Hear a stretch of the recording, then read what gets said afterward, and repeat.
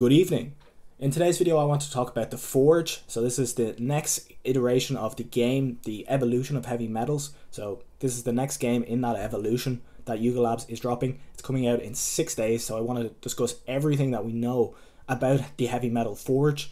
And yeah, Yuga Labs assets have not been too hot recently, so I wanted to discuss that as well. What I think potentially the low will be, and if I'm going to be buying more Yuga Labs assets at these cheap prices. And if the Forge game, this new game that they're releasing, if it doesn't go down so well, or if it doesn't hit as well as Dookie Dash did, I think that could spark a bit of a capitulation event in Yuga Labs assets across the board. So the question is it actually going to be a good game? We've seen some trailers, we've seen some ideas of what the game is going to be all about, but let's dive in and I'll give you my opinion on what the game looks like. So just as a reminder, we're now at the journey to evolution 2. So this is what stage we're at in this evolution of what was first a sewer pass, became a Dookie Dash pass, became a heavy metal, and this heavy metal is evolving into finally one of these mechs. So right now these heavy metals are actually just the head of the mech, or it kind of looks like it's just the head of the mech, and as you play all these games you're going to be able to upgrade it or change it and evolve it eventually into the mech,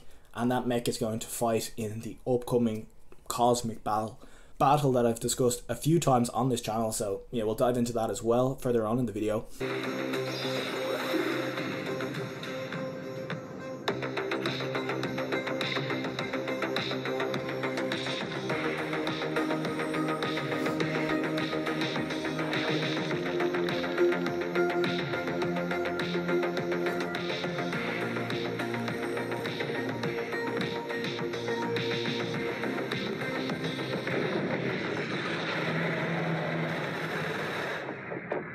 So from that trailer, you see they didn't really release too much about the rules of the game. They just kind of gave you an idea, a kind of a flavor of what's going to be coming in the game. So I wanted to dive into what I think is going to be happening, but I think they've kind of learned when they started releasing the rules about the Legends of the Mara game. I'm not sure if you saw my videos about them or if you saw about that on Twitter. It was extremely confusing, and like it was just kind of unnecessary to tell us the rules of the game before the game has even come out.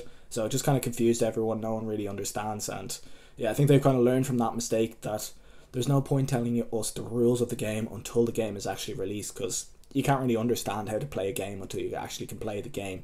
Like trying to learn chess by just learning the rules through a book, for example, is probably not the best way to learn how to play chess. You have to just go and try the stuff out and see what happens, if you know what I mean. But what we can see from this trailer is that we have to build, flex, fight, and evolve. So what are we building? We're building these little, we get these little land parcels almost, and we have to, so essentially you're given this little workshop, so this little parcel of land, and you have to customize it. You get these energy points, so you get a certain amount of energy, probably, let's say for example 100 energy per day, and likely if you want to increase the amount of energy you can get per day, you can probably buy some with ApeCoin. Just probably there's going to be some interaction with ApeCoin, like there almost always is.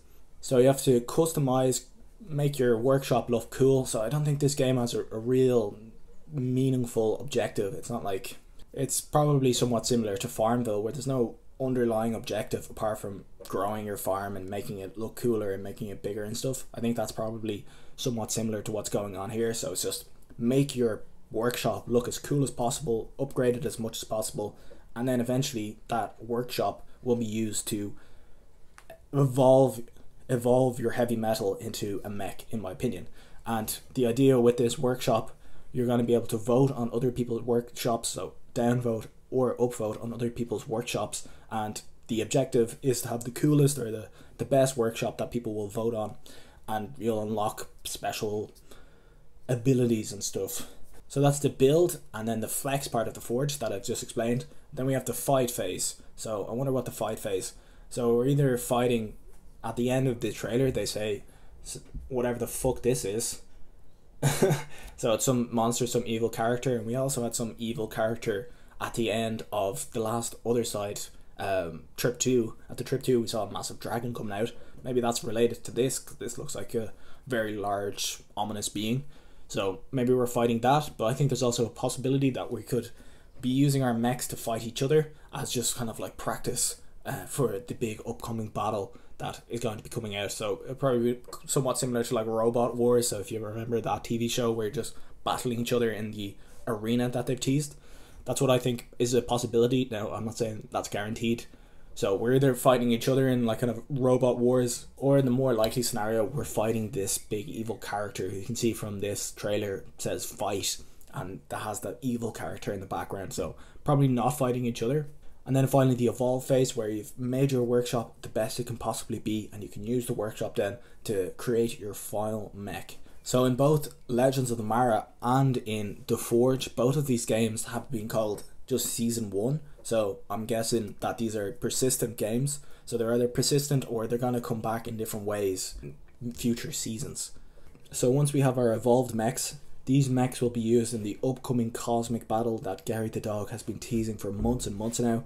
And I personally think with everything that's going on with Other Side, the Shattered, all these vessels, I think eventually these two worlds will collide. Now that hasn't been fully confirmed yet, but I think this upcoming battle that Gary the Dog is talking about is the same battle that is being teased in the Other Side and Legends of the Mara. So in a few months or potentially a few years, finally these two worlds will collide and everything will click and it will all make sense. That's what I'm speculating.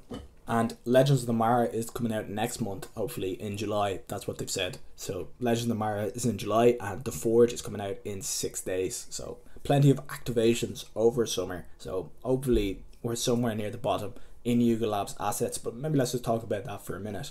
So like I mentioned, heavy metals, well, when they were sewer passes, topped out at 3 Ethereum, and now they're like 0.7 on a good day. They're under 0.7 Ethereum, so almost a 75% drawdown. So it was only a few months ago that it was Yuga season, and mutants were 20 Ethereum, Dookie Dash pumped all the way to 3 Ethereum. Everyone was talking about the Dookie Dash.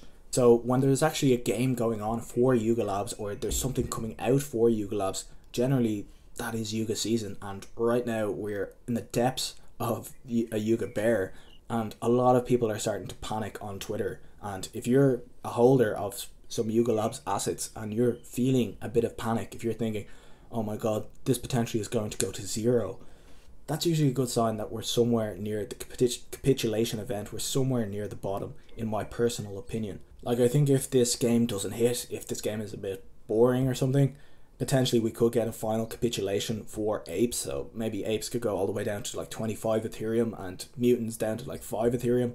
I think that would potentially be an extraordinarily good buying opportunity. And I'm starting to see people on Twitter again saying Izuki is going to flip Apes. Like, anytime you hear something like that, that's generally like it's never happened.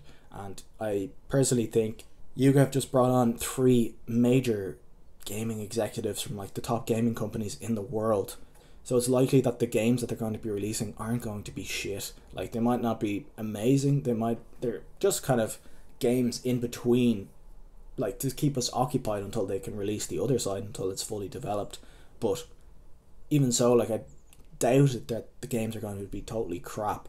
And every time you hear like about Zuki flipping Apes, fucking Moonbirds flipping Apes, it's never happened, and it's usually a good signal that potentially Apes are getting a little bit undervalued, and eventually Yuga rises to the top like it always has. Now, I know it's been hard without Gordon Gonner. He is really the creative brains, in my opinion, behind Yuga Labs, behind Bored Ape Yacht Club. He is pretty much the GOAT in the NFT space, or one of the GOATs. I hope he's doing okay. If you don't know, he's just very sick at the moment, so he's stepped down from his role in Yuga Labs. So I hope he's doing well, but it has been tough without him.